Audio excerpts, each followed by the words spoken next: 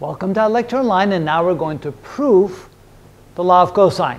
And so we have one of the forms of the law of cosine up. We have a squared equals b squared plus c squared minus 2bc times the cosine of a. So what we should do is we take this triangle here, and to make things a little bit easier to work with, we're going to put one of the vertices, one of the corners, one of the angles of the triangle right here at the origin.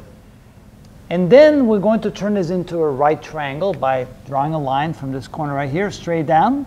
And let's call this side ABCD. And then let's call this distance right here, let's call that E. So now we have a right triangle. And of course, using the Pythagorean theorem, we can say that the hypotenuse squared, A squared, must equal this side squared, D squared, plus this side squared, which is the sum of E plus C quantity squared.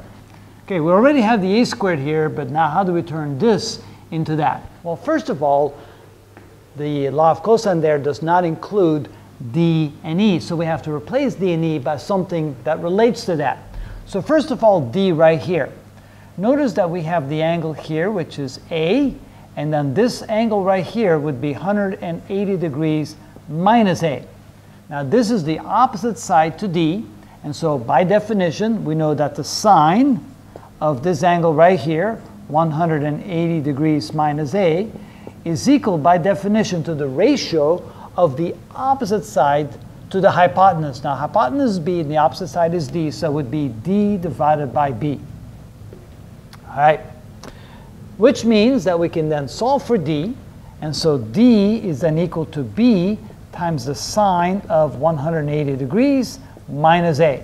And that can then go into the place over there. So we have A squared is equal to D squared, which is the quantity B squared times the sine squared of 180 degrees minus A.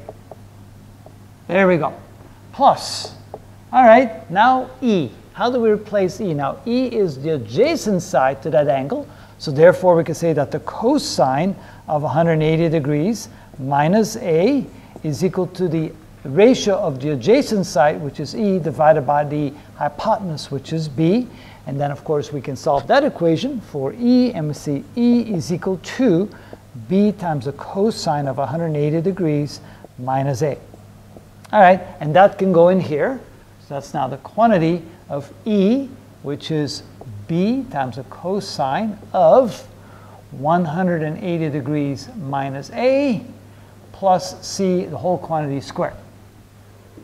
All right. Now let's see here. What is the sine of 180 degrees minus A? Well, that turns out that's equal to the sine of A. So we can rewrite this as A squared is equal to B squared times the sine squared of A plus, and what is the cosine of 180 degrees minus A? Well, that happens to be minus the cosine of A. So this becomes B times, and let me put the negative in front of the B. That makes it easier. So minus B times the cosine of A plus C quantity squared. All right, now that I've simplified the angle, I can go ahead and multiply out this binomial. So this is two terms squared. And so this becomes A squared is equal to B squared times the sine squared of A, plus, when we square this, we get B squared times the cosine squared of A,